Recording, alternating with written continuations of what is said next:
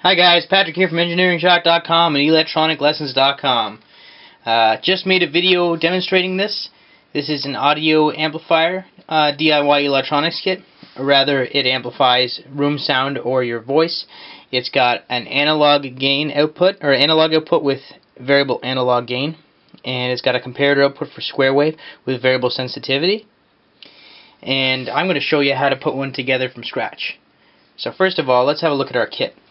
You got your custom PCB, a 1K resistor, a 10K resistor, and a 100K resistor.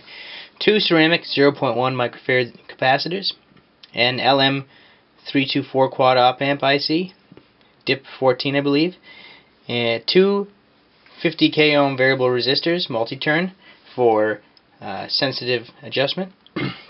A 4-pin header so that you can connect to your breadboard easily, and an electret microphone. So first of all, let's talk about the resistors. You've got your three resistors, 100K, 10K, and 1K. R3, this is all labeled on board. R3 is 100K, R5 is 10K, and R1 is 1K. So if you don't know how to read resistor color code, that's cool. Use your multimeter. You will have no trouble figuring out which is which value. Now, you've got R2 and R4. Now, you want to make sure that the screw on the top of the variable resistor, which is your adjustment, faces from a bird's eye view the screw portrayal on the footprint. For R4, it's labeled comp. They're both 50K, so it doesn't matter which you use. But this is for your comparator adjustment at the second stage, and this is your analog gain variable resistor labeled gain. So as you can see, again, screw, match it from a bird's eye view to the sides with the screw label on it. Solder those all into place, and next we'll do our capacitors. C1 and C2 are your 0.1 ceramic capacitors, your 0.1 microfarad, sorry. They're not polarized. Place them in either way. Place them close to the board, solder them into place. We're also going to get the header done in this step too. Now you can do this now or at the end, but I'm going to show you how to do it now. You'll notice that there's a side with the short pins and the long pins. You have an option here. You can put the short pins facing down, and you can wire wrap those connections to another circuit, or you can do what I typically do and place the short pins facing through the top, so you've got the long pins on the bottom, so you can have it soldered to a breadboard. Now, if you do it this way, which is the way I'm going to do it in this video, you can solder on the top, because there's a tinned layer on both sides. So solder those into place. Next we'll do the IC, and then finally we'll do the microphone. Might be a little bit difficult to see here, but on one side of the LM324 quad op amp IC, there is a notch. As you can see on the breadboard, the footprint for IC1, which is the LM324, has a notch in it. So make sure that when you're placing it, that from a bird's eye view, the notch on the chip faces the notch on the footprint. If you solder backwards and you power it up, you're going to fry your chip, and God knows it's going to be so hard to desolder that chip. So make sure, that is the biggest thing about putting this kit together. Make sure that you have your chip in the correct orientation. And when you're soldering it, make sure you're very careful not to short anything. If you do short anything, use your solder tin or your solder sucker to make sure that that short is cleared before you power it up. That goes for everything on here. No shorts. Once we're done soldering in our IC, we're going to lastly do our microphone.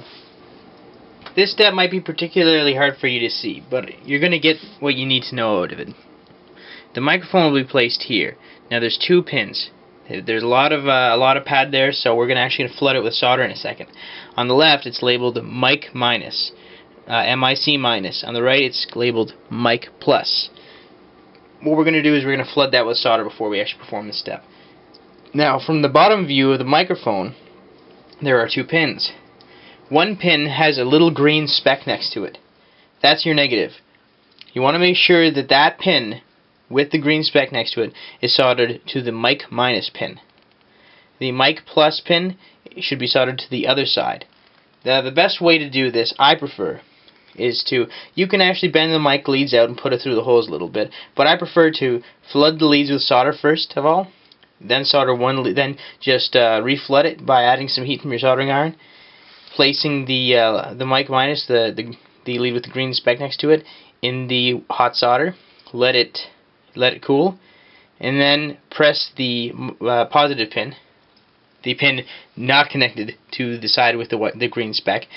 Heat the already flooded solder and push that lead down into it. So what I'll do is, first of all, I will flood those leads, then I'll show you what I mean. I can't very well show you the next step to do it because it requires a few hands at the camera. But what I'm going to do is, I've spread out the two wires, the little two pins on the microphone, just a little bit. And I've flooded the two areas with solder. And what I'm going to do is, I'm going to use my soldering iron to add a little bit of heat here to the mic minus pin. And I'm going to place it standing up. I'm going to place the negative pin, dip it into the hot solder, and I'm going to let it cool. And once I've done that, I'm going to apply heat to the mic plus pin and push the other pin down into it while it's hot. Now you can do this yourself. You don't need me to baby you through this step. It's an easy step, but you can go about it as you wish. I'm just trying to show you how I do it. And once we're done that, we're going to pop it into a breadboard and we're going to test it. Now that I'm done, I've popped into my breadboard.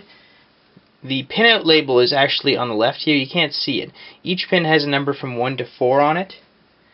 From this perspective, the leftmost pin is 4, rightmost pin is 1. Pin 1 is ground. Pin 2 is square wave output, the output of the comparator. Pin 3 is the analog output. And pin 4 is 5 to 9 volts. So I've got my oscilloscope probe. You can put an LED at the output, and I'll show you that in a second. But first of all, let's just test our analog and our analog out, and then our comparator output. Hi guys, looks like it worked. Yours should too. Again, this is the output of the op amp. I can vary the gain using my onboard variable resistor labeled gain. And now what I'm going to do is, I'm going to show you the square wave output, the comparator output. Just give me 1 second. Hi guys, square wave output here. I can make it so that it's more sensitive or less sensitive. Right now I'll just give it a clap. Good for a clap circuit because it's not picking up my voice. The schematic will be available, so it makes a bit more sense to you. As well, I talk more about this in the demonstration video, but good for a clap circuit. While I'm here, I might as well make it a bit more sensitive, just so I can show you that you can make it really sensitive or not sensitive at all. So right now it's pretty sensitive. Hello, hello, hello, hello, hello, hello. That's a square wave output. That would be what you'd use for a clap circuit. The other one would be used for a preamplifier. The analog output would be used for a preamp. But I can keep turning the voltage reference on the comparator down until it basically becomes hello, that's my voice in square wave. It's so sensitive right now that it's always going to stay high if I'm very quiet. And so what I'm going to do is, I'm going to turn it left a little bit and it'll stay at low. Very sensitive. It was really cool. These are 10-turn pots, so you can really get a good sense of adjustment on the analog gain line, and you can make the comparator square wave output really sensitive or not sensitive at all. I know that many of you aren't going to want to use an oscilloscope with this. A lot of you don't have oscilloscopes. So I just placed an LED and a 470 ohm resistor between the square wave output and ground, just to show you. Hi there! My name is Patrick! Sorry to scream in your ear, folks. You can adjust that, and you can use this in your clap circuits, or you can use it as a preamp. You can do a whole lot. Again, there's a square wave output and analog output, and they both have the analog output has the analog op amp has variable gain. The voltage reference for sensitivity on the comparator output, the square wave output, is variable. You can make it very sensitive, not very sensitive. Easy to build kit, relatively inexpensive, and as long as you watch this video, you shouldn't have any problems putting it together. So thanks for watching. I'll have this available with its schematic at engineeringshock.com. Take care, guys.